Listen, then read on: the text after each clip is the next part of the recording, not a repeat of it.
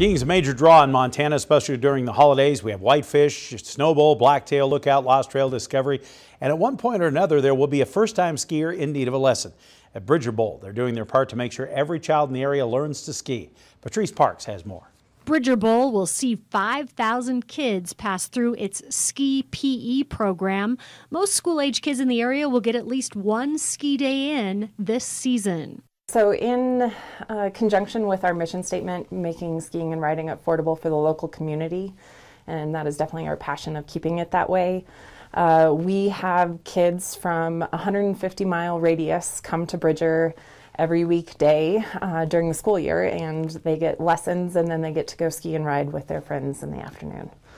All receive a reduced rate of $35 for a lesson, equipment, and a day on the hill.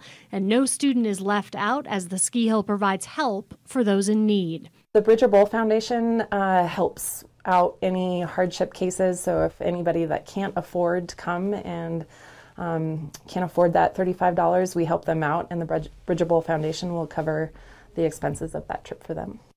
This program is done on school days, so for many of these kids, it's a welcome break from the classroom. And I like having fun with our friends and being able to go on runs by ourselves. So we get to get to know people better and make new friendships. It's just really fun because they have different levels of so you can just kind of choose and pick. And it's a really cool mountain, and if you go way up high, the views are really pretty. It's just a blast to get to go out and have fun and teach the responsibility code and get the skiing kids out on the mountain enjoying the wintertime.